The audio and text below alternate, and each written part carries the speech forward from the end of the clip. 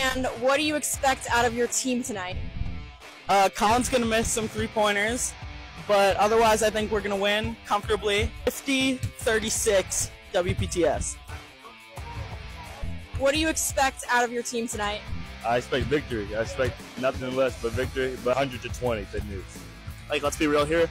We're winning by like 50. We got like 80 to their maybe like 30. 10-7 WPTS. Pitt News 35, WPTS 32 on a buzzer beater 3.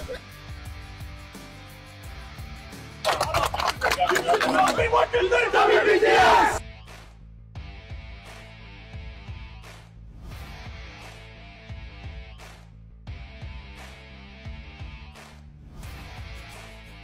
It's going pretty well. I think we need to score a basket.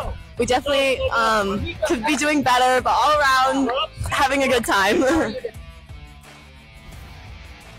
Just about twice. One of the times I turned it over, so I'm at like a 50% success rate, and I'll take that.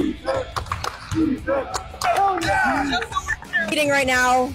How do you expect your team to carry this lead and win the game?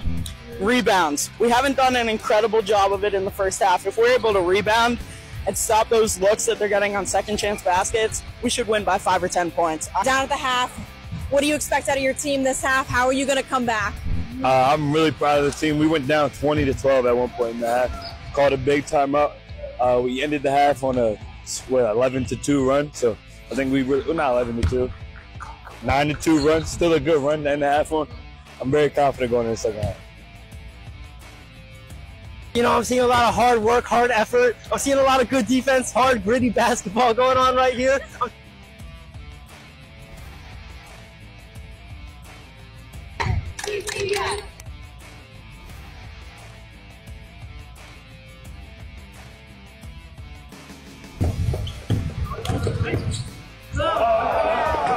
You had a bit of a heated exchange halfway through the second half. Just like thought I got our ball, so I thought I was fine, but I guess I didn't, so I was mad.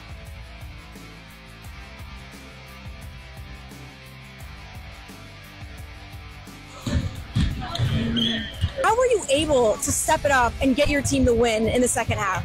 Well, we called ourselves the team, the smiley team. We kept our smiles up even when we went down. We kept the positivity high. I think that just juiced the momentum going in the second half. And WPTS will get revenge next year.